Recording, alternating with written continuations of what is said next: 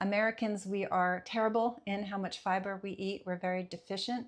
And what fiber does, it gets lower in the colon and feeds the good bacteria. You want those good bacteria to be very robust and abundant. They protect your immune system.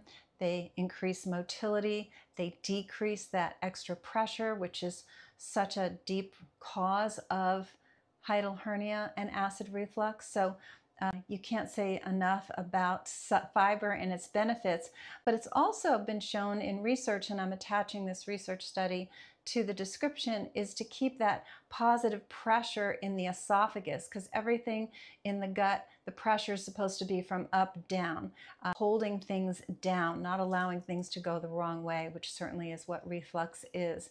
So soluble fiber found in chia, flax, psyllium, very, very helpful. There's also vegetables, like if you can steam broccoli, zucchini, sweet potatoes, those are high in fiber as well, and they will help with the transit time or the motility, as we've been referring to it.